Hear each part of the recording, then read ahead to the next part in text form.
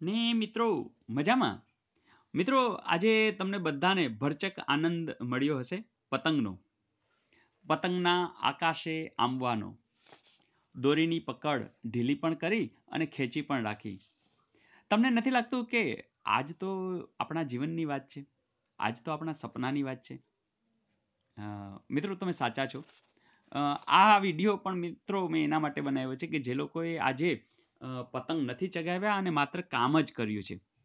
અગાસીએ નથી જઈ શક્યા, પતંગ ઉડાડી શક્યા નથી, બસ વાંચનની અંદર ખૂબ આગળ વધ્યા છે. મિત્રો આપણે જાણીએ છીએ કે કંઈક મેળવવા કંઈક તો છોડવું જ પડે. અને તમે એ પણ જાણો છો કે લતા મંગેશકરજીને આપણે સાંભળીએ છીએ તો કદાચ એને ગળા માટે પોતાના કંઠ માટે અનેક સ્વાદનો ત્યાગ કર્યો જ હશે. સચિન તેંડુલકર છે, એણે દિવસનો મોટો ભાગ પ્રેક્ટિસમાં જ ગાળ્યો હશે. ઘણું બધું એણે છોડવું પડ્યું હશે. યુપીએસસી પાસ થયેલા અધિકારીઓને મળો અને પૂછો કે એ જે વાંચનની તૈયારી કરતા હતા ત્યારે એ બધું મૂકી દીધું હતું, બધું. મિત્રો એ બધો જ અફસોસ, થાક એ બધું ગુમ થઈ જશે જ્યારે તમને સફળતા મળી જશે, જ્યારે તમારા સપના સાકાર થઈ જશે. એટલે જ મિત્રો તમારા સપનાને હેમખેમ રાખજો.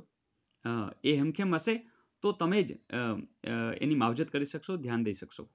અને મિત્રો એટલા માટે જ કે ઘણી બધી મકર સંક્રાંતિ આવવાની છે અને ત્યારે આપણને ફ્રીડમ હશે, પૂરું ફ્રીડમ.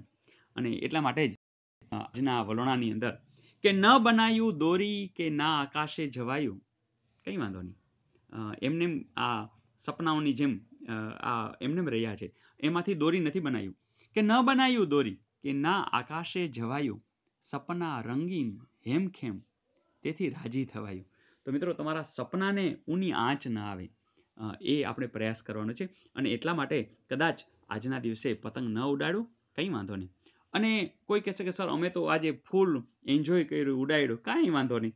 એમ સમજશું કે તમે કુહાડીની ધાર કાઢી લીધી છે. પણ હા મિત્રો, આપણા સપના જે રંગીન છે એ જ આપણા આખા દિવસના કેન્દ્રમાં રહેશે, સતત કેન્દ્રમાં રહેશે, જ્યાં સુધી સપનાઓ સાકાર નહીં થાય. તો ફરીથી મિત્રો ઓલ ધ બેસ્ટ.